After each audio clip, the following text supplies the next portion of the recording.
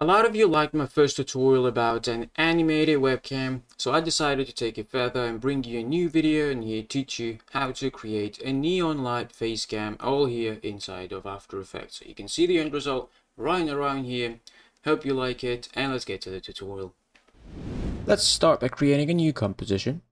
I'm going to name it render 1920 by 1080 30 frames per second. Click OK, then select the shape tool, make sure it's selected to a rectangle tool.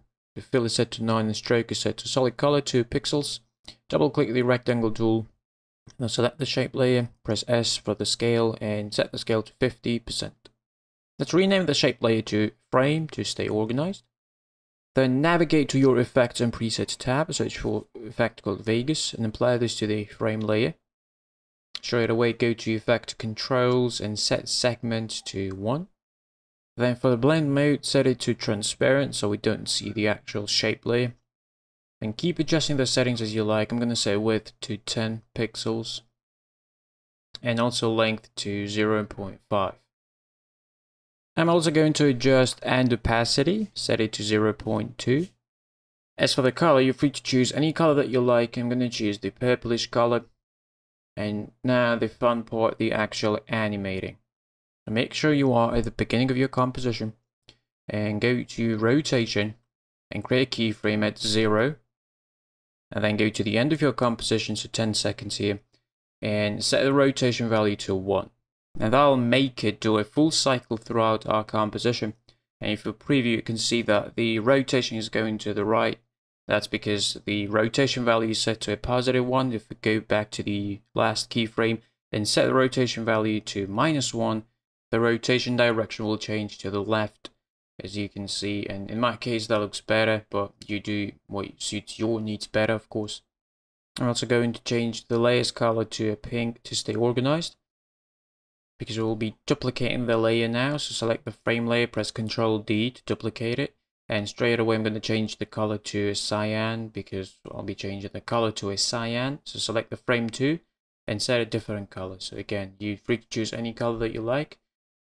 Now go ahead and select the frame 2 on your timeline and press U to reveal the keyframes. Make sure you are at the first keyframe and set rotation value to 180.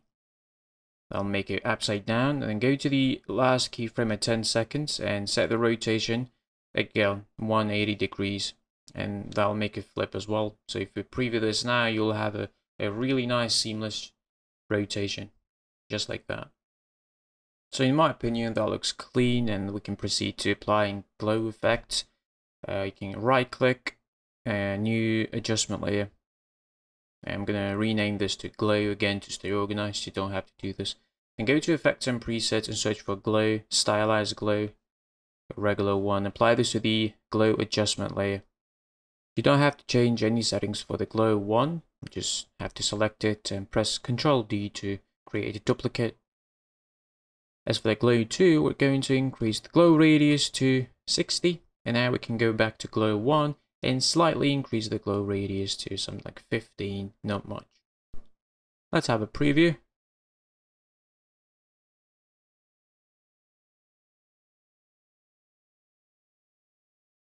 Well, I think that's how a neon face cam should look, but if you don't like the look of it, you can always duplicate the glow, create a glow 3, increase the radius even higher to like 170. You can see how intense it gets. You can decrease the glow intensity so it's not too intensive on you. Yeah, you can do that. You're free to choose, different settings for you, but I think that 2 glows is enough for a neon look here. And that concludes the short tutorial. If you learned something new and if you enjoyed the video, please give it a like. And I'm going to thank you for watching and see you in the next video.